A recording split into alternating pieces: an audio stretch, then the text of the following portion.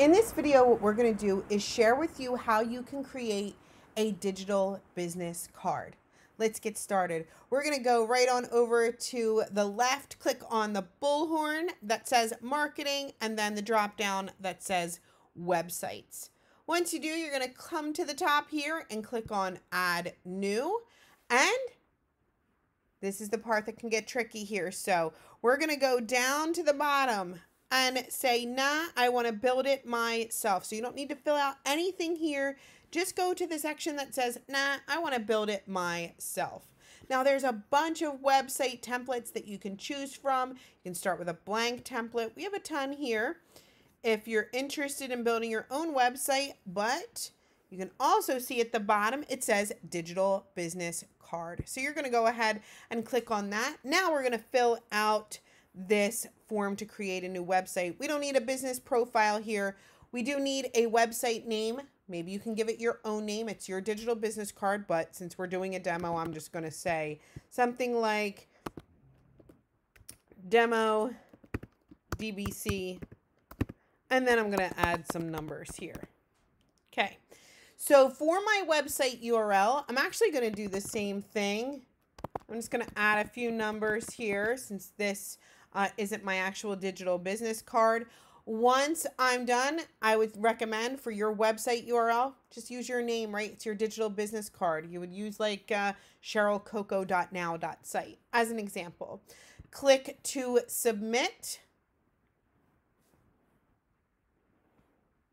And you can see the template for your digital business card automatically come up, and you can change and customize it however you'd like. So I'm going to click on it here.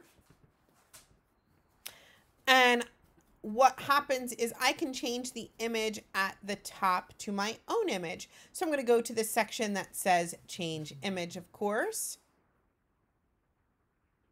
And I'm going to delete the image that's there.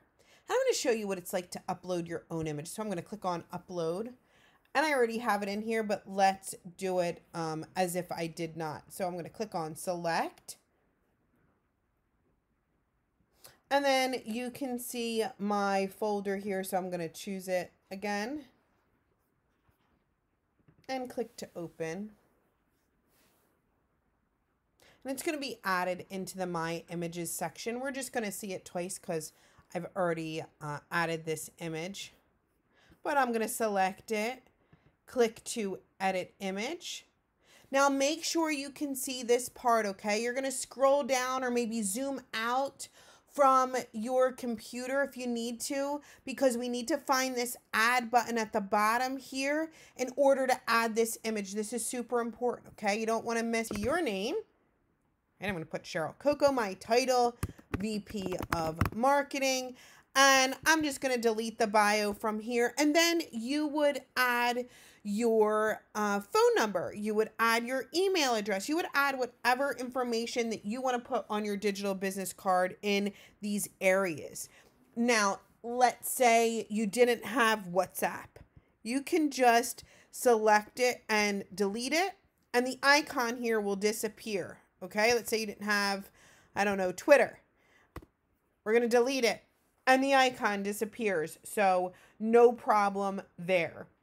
If you want to change the style of the background from this green, you can click on the style section. And then you're going to click on button attributes, and you can change that solid color to whatever it is that you like. I'm going to go for more of a like purplish look. I'm going to copy the hex code here for later. And I like it like this, so I'm going to leave it here.